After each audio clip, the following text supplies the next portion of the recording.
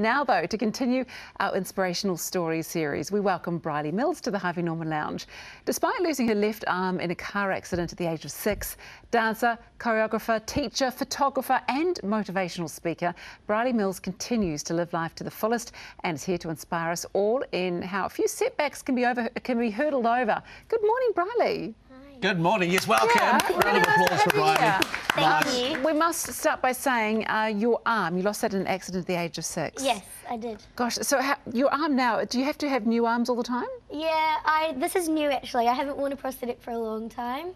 So this is a new kind of functional training arm, which I'm kind of having a go at, but also in the process of getting a Flash Myo electric fancy robot handmade, which is really exciting. Wow, a fancy robot, that sounds interesting. So you were saying before that arm has attachments so you can do lots of gym stuff. Yes. That's pretty cool, isn't it? Yeah. So they think of everything. Yeah, they do. So you lost your arm at the age of 6. I mean, how did that affect your childhood?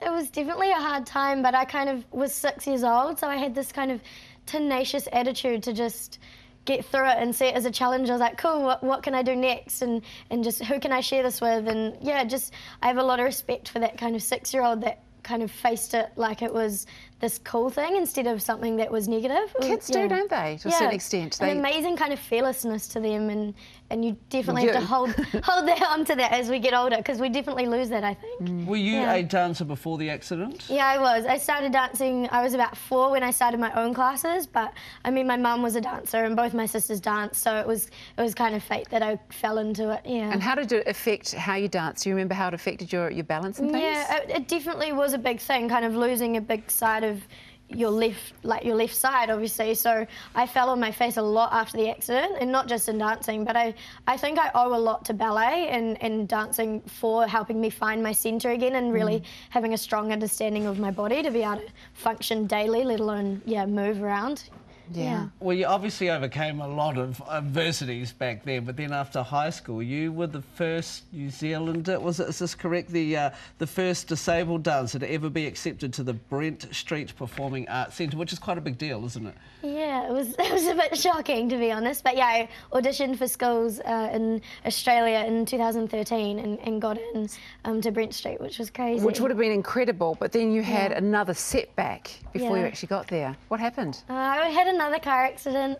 I was driving back from the shore and I was involved in a pile-up on the motorway, and I cut through my quad and hit the knee and shattered my ankle. So were you worried that you're going to lose your leg? Yeah, I was worried. They kind of said I wouldn't walk properly again, so yeah, dreams kind of shattered in front of me very quickly. When that happens, when dreams are shattered, people can quite often give up hope. So what was it that got you through all of that made you go, stuff it, I'm just going to deal with that, I'm going to carry on? Yeah, I love dancing, so I think just the want to kind of get back to it, but I'm really, really lucky that I've kind of grown up with the most amazing people around me and just had this constant army of people supporting me and wanting me to do what I want to do, and just I've been really lucky to have that support, and even through like those really, really hard times, they were there more than ever.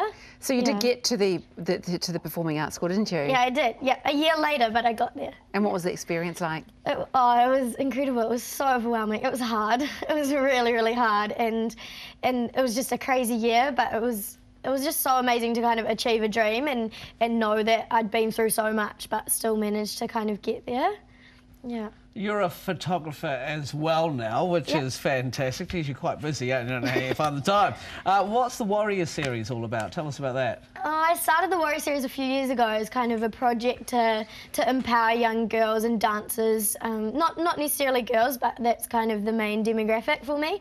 And we do kind of photo shoots where we talk about everything that we want to talk about with girls, so kind of strength and power and showing them that they are strong and they are beautiful, but it's not just what's on the outside, it's kind of unleashing the inner warrior is what we talk about. Yeah. Wow, they're beautiful. So what's next for you? I think I'm really excited to kind of be on this journey of motivational speaking.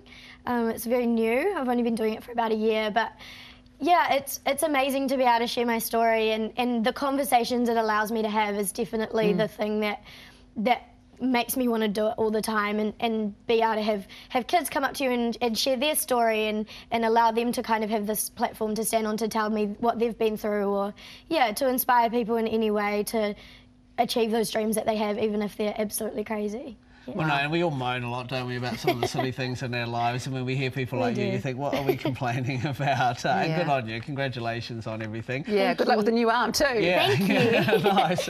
If you'd like to get in touch with Brylee, you can head to her Facebook and Instagram pages, which I'm sure will be full of fantastic photos as well. I'm sure there will be.